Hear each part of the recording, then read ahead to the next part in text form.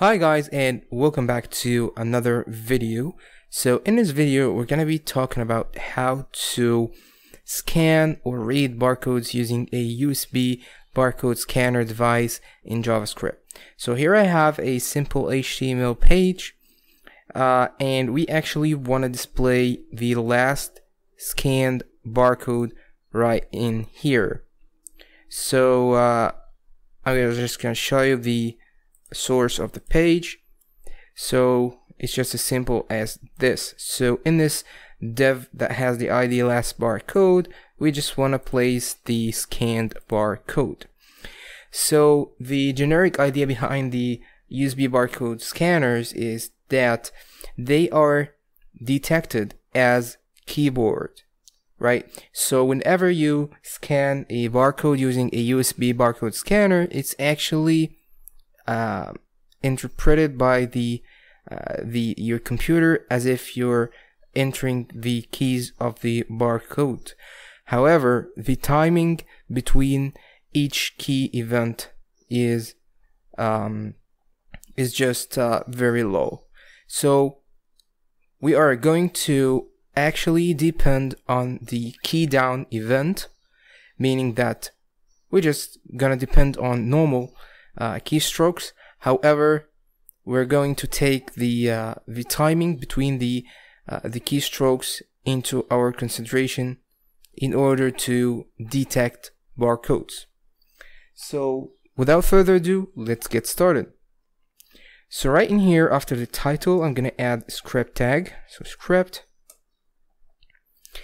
and I'm going to define a variable that is called barcode, which is going to store the barcode obviously, and I'm going to define a variable that's called interval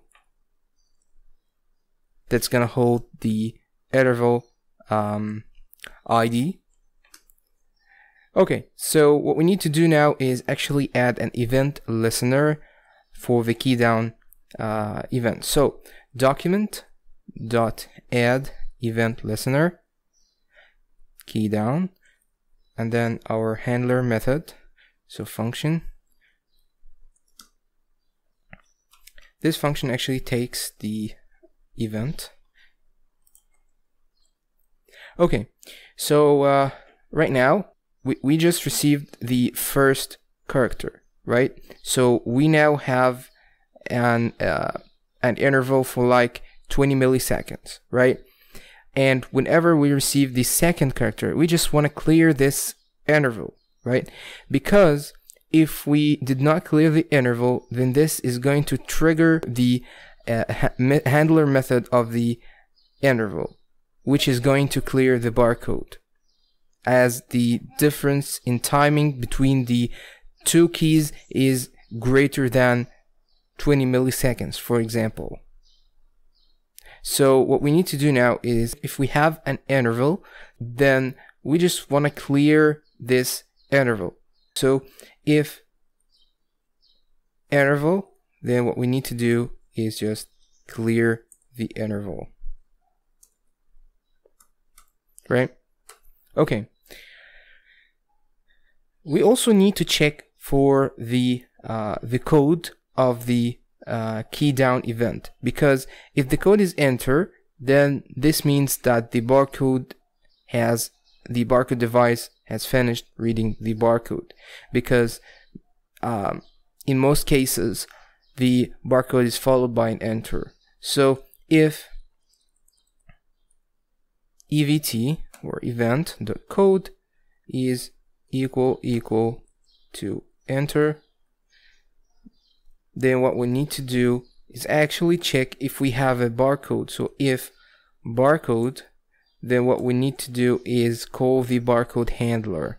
So I'm just gonna type here handle barcode, which is gonna take obviously the barcode, and we're going to implement this method later on.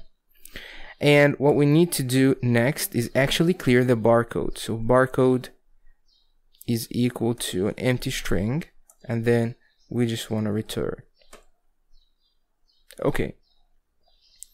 The next thing to do, if it's not an enter, then it's obviously going to be either a shift or a character, because if you're having a barcode of characters and you're having a capital letter, then the barcode device actually sends first a shift, then the letter, right? So what we need to do is exclude these shifts, because we just want to get or accumulate the letters. So what we need to do now is check if the EVT of the code is not equal to shift. Then what we need to do then is append this new character to our barcode variable. So barcode plus equal the EVT.key. Okay, so what we need to do next is actually define the interval, right? Because this is going to be a very important factor that actually decides whether this is a barcode or not. So interval is going to be equal to set interval, and the set interval actually takes the handler first, the handler method, and then it takes the timeout in milliseconds. So my handler method is going to be an arrow function that's actually going to simply clear the barcode. So barcode is equal to an empty string, right?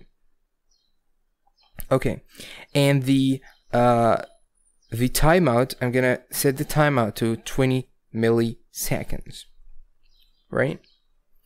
Okay, so that's it with the detection part. We just need now to define our handle barcode method. So function handle barcode, and it actually takes the scanned barcode, right? So what I'm gonna do is actually just use the document query selector in order to modify the content of the last barcode div. So document.query selector, and we just want to select the ID last dash barcode dot enter HTML. It's going to be equal to scanned barcode, and guess what? That's it. Let's go back to our page, refresh the page. So right now I'm gonna connect my barcode device.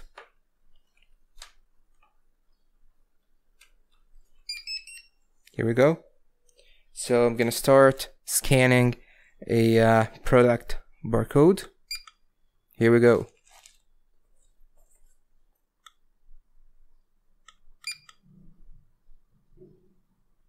Okay, so as you can see right here, we're having shifts. So obviously we did something wrong. Let's go back to the code.